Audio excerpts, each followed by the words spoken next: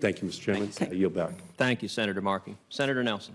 Dr. Curry wanted to respond to Senator. Is it possible for me to respond? You basically. I did not ask you a question. Really? Why can't she respond, Senator? Dr. Curry, you impugned her integrity. I think she's entitled. You are welcome to respond, Dr. I was basically called a denier that I'm denying science. Did you read my written testimony? Are you aware that the IPCC and the consensus has no explanation for the increase of ice in the Antarctic? Are you aware that they have no explanation for the fact that the rate of sea level rise from 1920 to 1950 was as large, if not larger, as it currently is?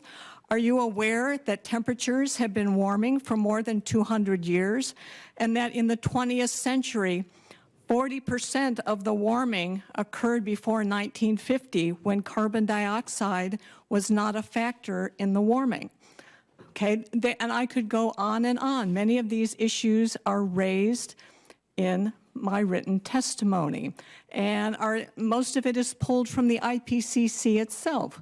The IPCC has an explanation for, so it says, for warming during the period 1975 to 2000. It doesn't have an explanation for the flat period since 2000. It doesn't have an explanation for the early century. Doctor, as I just said in my testimony, corroborated by Dr. Titley, this is the warmest year ever recorded. Last year is the warmest year ever recorded until this year. This is the warmest November ever recorded. October is the warmest October ever recorded. You do not have an answer for that, Dr. May. Yes. You continue to ignore the chart which Dr. Titley has over his left shoulder. He has documented for this committee the warming trend, which is inexorable, inevitable in terms of its consequences unless we take action here. That's the science you're having a hard time in responding to. The issue is Dr. what is causing